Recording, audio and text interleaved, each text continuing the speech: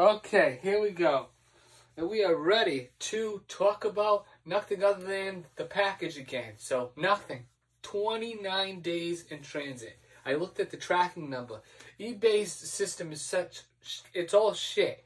So, a lot of times I put my tracking numbers in other databases so I can figure out where my package is a little better. Because they don't give you enough information on eBay. And what I found out was 29 days in transit. Just yesterday, it switched over to something that happened on the 13th and said it went to my post office, which that's a lie. Simply because since the 13th up until today, including today, there have been no packages that come to the house. So a bunch of lies. I'm going to have to reorder another Harry Potter. I think I can get one for a more reasonable price this time. The reason why I even took the risk is because this is the UK version of it. If I want the Jim Dale United States version, very easy to buy that. I can easily there's tons of them on eBay, but not the UK version at a reasonable price. This is just awful. The seller stopped talking to me, and I guarantee you I know why. And I wasn't even doing anything wrong. I put a PayPal claim in, and right after that, I never heard from them again. They were still talking to me when I put the eBay claim in, but I never heard from them again after the PayPal one. And that's kind of funny. No response to PayPal either. PayPal said they had like 9 days to respond to me, which is kind of a little bogus. That's a long time. But they don't want to give you your money back, so they try to stretch it out.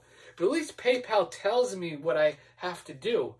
eBay doesn't give you like an actual list of things that have to be accomplished. When you look at eBay, when you file a claim for something that hasn't been delivered to you, talking too fast now. When you file one of those claims, item not delivered, what happens is that they tell you to talk to the seller for a while, and then if you can't work things out, you can do things through them. But you have no idea what eBay is going to ask from you, what they're going to do. At least PayPal gives you some idea. That's so much better than that. This is awful, though. This is the kind of customer service you get.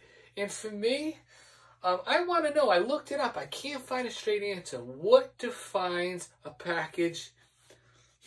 I'm going to put it... no, there's no... looking for some notepads or whatever. It's going to mock something. What defines a lost package? Like what has to happen in order to confirm that it's been lost? That's the problem. Everyone says, well, you should have stuck with the eBay because now I no longer have eBay coverage. I feel kind of stupid for doing what I did, but I thought I would get faster with PayPal. We'll see what happens. The problem with the eBay money-back guarantee is that they're only going to give you your money back if they know for sure that you're not going to get your package. So what happens if they keep playing around with the tracking number, like I said? On the 13th, it said nothing before. Now it says it was at my post office. If they keep playing around with those numbers, that's more time that'll go by when I won't get the money back. I mean, that's garbage. And what about people that have to buy packages and can't afford to double dip and buy it again from somebody else? What do?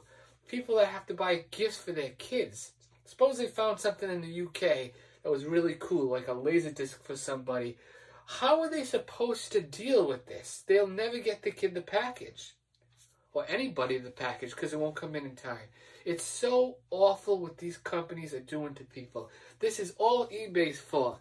And if the seller says anything to me, I'm going to tell them, in the future, if it's ever economical, or I'll try to find a way to say it nicely, don't use the eBay shipping program anymore, because it's awful.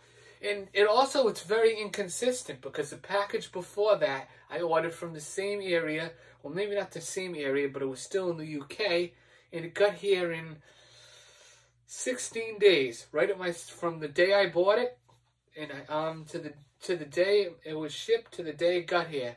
16 days total. That's pretty good. So in transit, it was less than probably like 15 or 14 days. Nope, that did not happen with the other one. The other one stalled somewhere and never made it. People are going to blame it on the holiday season. Baloney. If one package can get through perfectly fine, there's no reason for the other ones not to do it. It's almost if people look at random packages and just throw them away. Well, we'll see what happens. Bye-bye.